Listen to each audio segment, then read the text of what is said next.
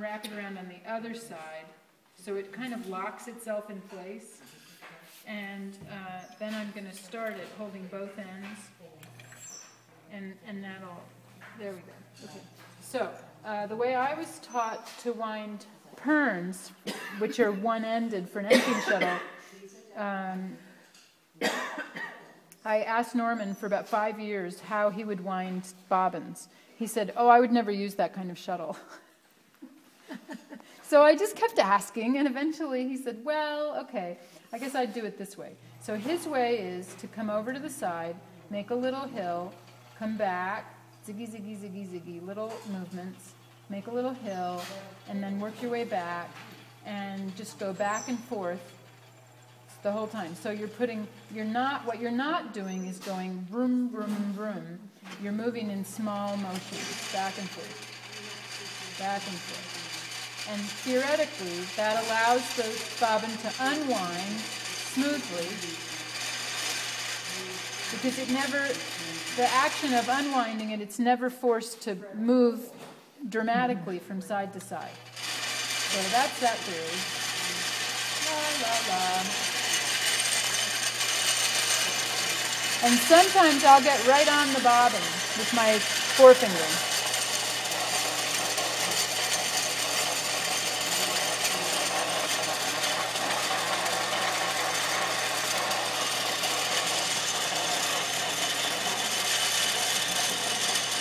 Okay, I try not to fill the bobbin up past the shoulder of this flange, and it is a false economy, and I can tell you from personal experience, don't overfill your bobbins, especially on the edges, because some piece of that falls off, it gets tangled in your shuttle, you spend 20 minutes fooling with that sucker, and it's just, you've wasted a lot of time. So don't overfill your bobbins. I know it's tempting. I tend to fill bobbins in a 20-minute session and then go and weave all those bobbins and then go and fill bobbins again. If I had all day to weave, I would not fill every bobbin I had and then try to weave for 4 hours, because I wouldn't be able to get up off the bench. So it's better physically to set yourself up so that you have to get up off the loom bench.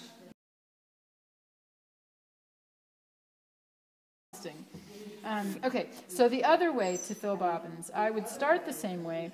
I have a number of friends who studied at Becky's Vovstuga, and she is a Swedish tradition and winds mostly perns like on a straw, that kind of thing.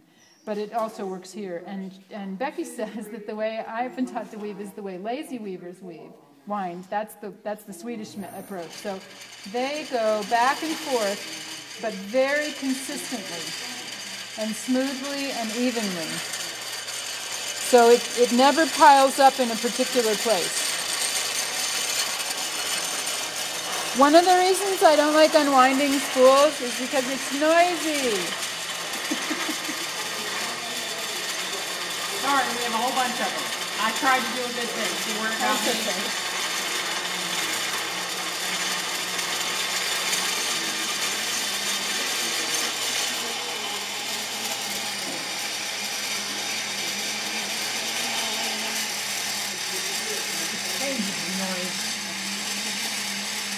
It doesn't sound very comfortable.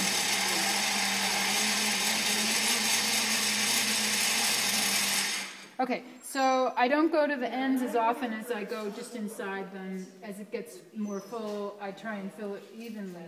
And the theory behind this particular filling is that if the bobbin is constantly moving, it doesn't get stuck.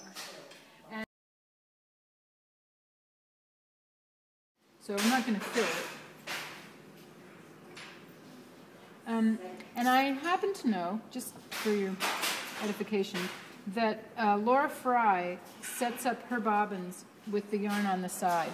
She catches it in the end and just starts winding, and it saves her time. She is woven for her living and is pretty serious about efficiency.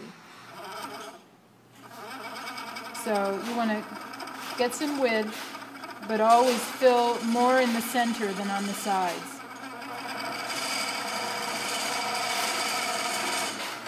Yeah, we should get more than that. And when I lay in new thread, this I would probably pull off and just start over if I was going to weave with it. But if I was halfway, I wouldn't want to throw out that much yarn. So I take my new thread and I lay it sideways and then start the wind just enough so that when I finish up the one thread, the tail is going to basically pop right up. Because if I just lay them this way, especially with linen, linen is really good at hiding. It's gone. It's just gone. And you can spend 20 minutes trying to find it and never succeed.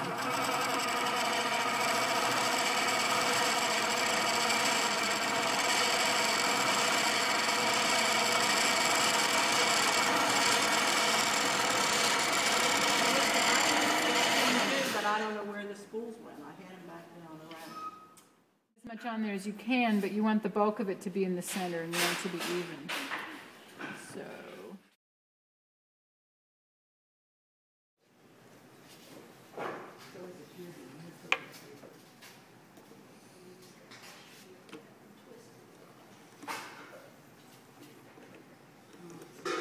That's how not to do it.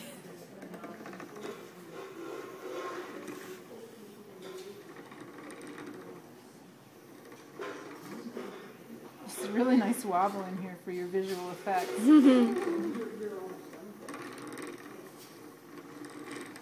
So you're just making, it's like a bunch of cones sitting on top of one another. And what you want to do mentally is sort of finish, be done with that. Okay, I'm done with that. Now I'm done with this point. Now I'm done with this point. And so once you're done with it, you don't go any farther. So you're creating a cylinder here that's the same size, and once you finish one section, then you move on to the next one. It looks like you're getting into a real rhythm when you're doing this. Yeah, and my finger is right on that pern. You have to be a little bit careful with linen winding this way, because you can burn right through your hands. And actually, sometimes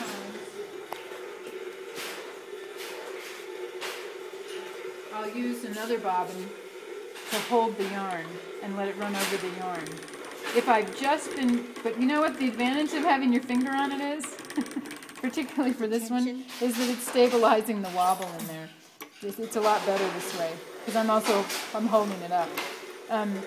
If I just finished a bunch of warping and I go to wind bobbins, my hands may be kind of raw, and I'd be more likely to use a bobbin like that.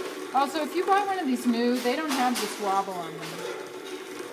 This one is, obviously, it's been a studio tool, and so what you want to avoid is the little valleys. I just filled that one up, so that the yarn has a clear path. There's some inconsistent dye on the skin.